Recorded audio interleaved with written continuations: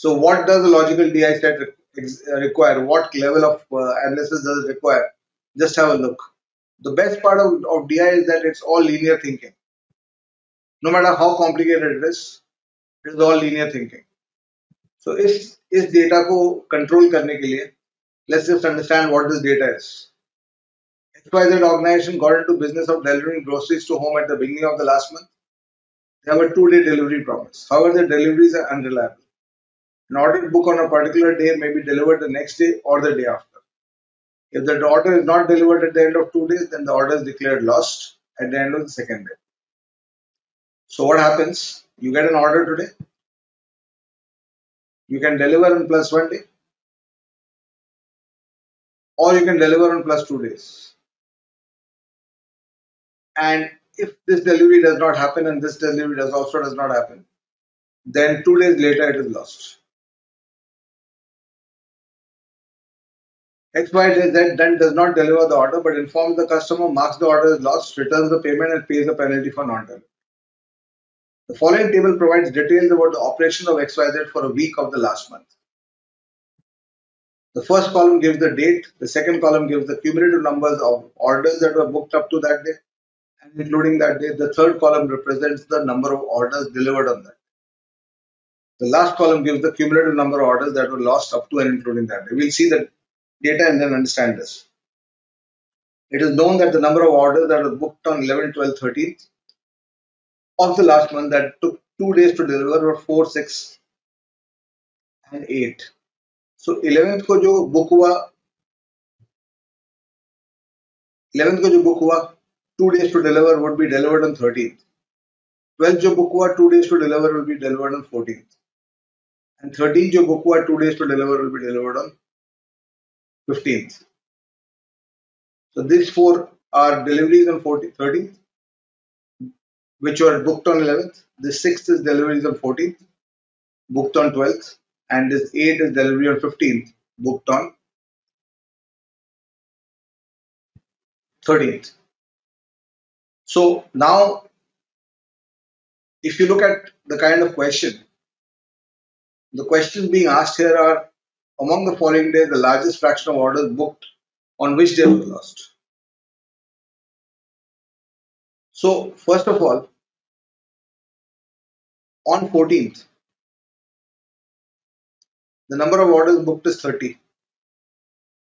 Because when you talk about the cumulative orders booked, 219 booked by 13th, 249 booked on 14th, by 14th. So on 14th, 30 orders were booked. On 15th, 28 orders were booked. On 16th, 25 orders were booked. On 17th, 25 orders were booked. You have to be able to recognize this, the difference between these two, as the number of orders booked on that day. On 18th, 5 orders were booked. On 19th, 5 orders were booked. Right? Now, further, what happens to these 30 orders? Or before that, how do you deal with these 11 orders? So that is where you need to recognize what they have told us here. In this last sentence, they are telling me that orders booked on 11th and delivered on 13th was 4. So when you are talking about a delivery on 13th, this delivery on 13 splits into 4 plus 7. 4 is coming from 11th. There must be a booking on 11th, out of which 4 is getting delivered here. And the 7 is getting delivered from 12th. These are orders of 12th, which get delivered on 13th. These are orders of 11th, which get delivered on 12th. Because they have told me, see, the orders that are delivered on the 13th will consist of orders that were coming in from 11th and orders that were coming in from 12th. 10th orders to 12th को lost हो जाएगा. Orders of 10th will get lost on 12th. So what are the orders delivered on 12th, on 13th? The orders delivered on 13th will consist of 2 numbers. orders of 11th delivered on 13th, and orders of 12th delivered on 13th. This number is given to us as 4 in the data of the caselet, and this 7 is coming from the 12th. No, these can't be orders of 13 because the question has told us very clearly that orders are delivered either on this next day or the day after. Look at the first paragraph. I cannot rub off this writing because then it'll get everything will get rubbed off. Yeah, so I maybe I can rub this off. So this is the analysis you will do here. So now you realize why they have told me this. Now you realize why they have told me this. What they have told me is 11th delivered on 13th, 12 delivered on 14th, and 13 delivered on 15th. These three numbers are given to me as 468.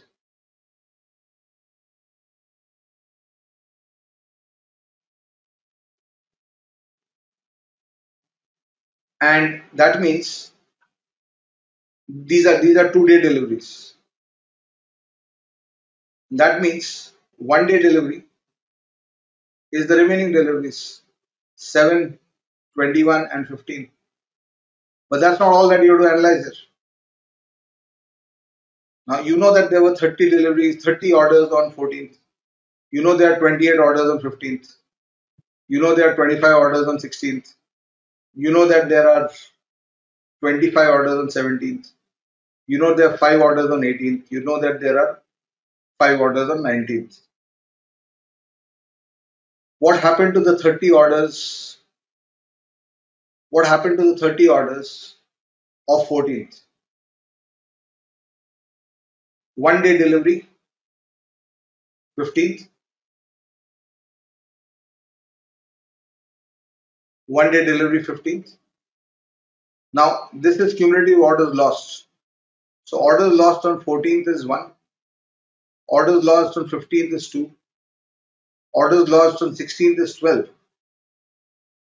And orders lost on 16th will also be coming from this 30.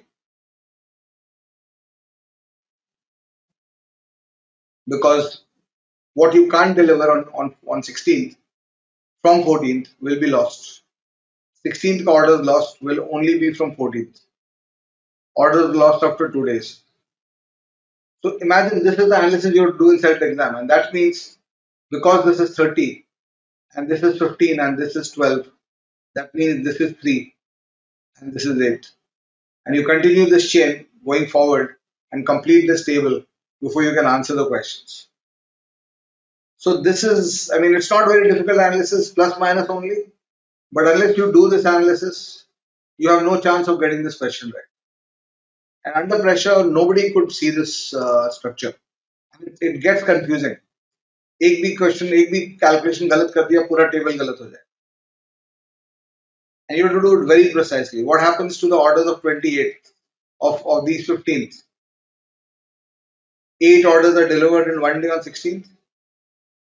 12 orders are lost because the cumulative orders lost are 12 again.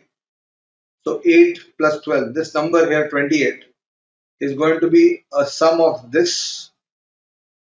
This number 28 is going to be the sum of this, the right number in this column on the next day, this, and the first column of the third day. These three numbers will add up to 28. So if that is 8 and this is 12, you'll be able to see this is 8 and then this becomes 13. And not only you'll have to go ahead, you will also have to go back to get the answers. So for example, how many orders were booked on 13th? Can we see that? The orders booked on 13th are the orders which were 1-day delivery on 14th, plus what got lost on 15th, plus 2-day delivery on 15th. So these three numbers are going to add up to the orders booked on 13th. This was what the requirement was, the ability to see this structure, and this is what I meant by are you able to recognize data structures.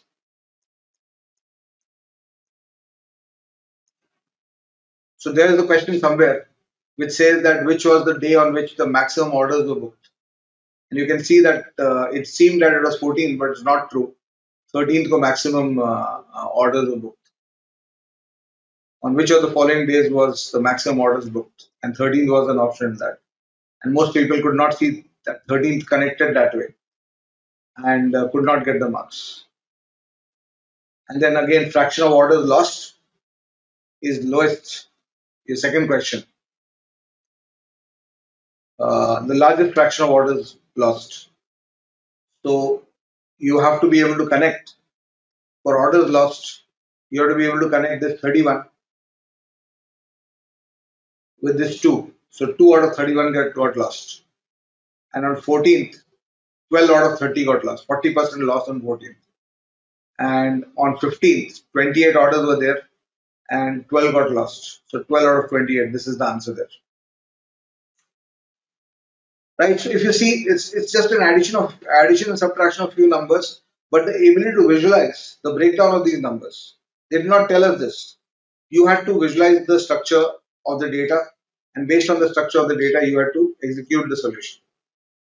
So unless you have that I mean, two things happen here. One is you should have the level of logic to be able to assess this, and you will not be able to have this logic if you have only done assisted problem solving. Because if you go to ask someone, "Ye kya kare hain?" with every such test question that you have, then inside the exam you are not going to be able to execute. And one of my problems with majority of people in preparation, and I tell everybody who joins Mindworks, we are ready to teach you as much as you want. But there's a point at which you'll have to say no to assisted problem solving. कि नहीं और नहीं करना है मेरे को assisted. मैं अब जाऊंगा, I'll go into my self problem solving. So I mean, you take help of 25 videos, you take help of 50 videos, you take help of 100 videos in assisted problem solving, but in DI 150 sets of traditional and 150 sets of logical. This is critical before you master data interpretation. And then on top of that, then you go into the mocks. And when you go into the mocks, you will just be able to see. And the second phase is mocks plus previous year questions. One of the things I always tell people is don't do previous year questions to start with. लोग करते क्या है कि previous year questions से start कर लेते हैं. उससे problem क्या होता है कि previous year questions will give you a very clear indication of how much more you need to do. Are you ready to finish off questions or not? Are you ready to solve questions of the exam level? So previous year questions, when you do, you have to do a little bit of groundwork before you come to that, so that I mean you're not only learning them from practice, but it's also giving you an analysis of whether you need to do more work to be ready for this or not. You might not get a single traditional DI question, or the first 3 sets you come across are logical. Then what will you do? You can't keep leaving, hoping that you will come across traditional. You can't keep running away from questions. Right? And if there's a lot of traditional DI in the CAT, everybody will be able to solve it. So the pressure, the scores will go up there.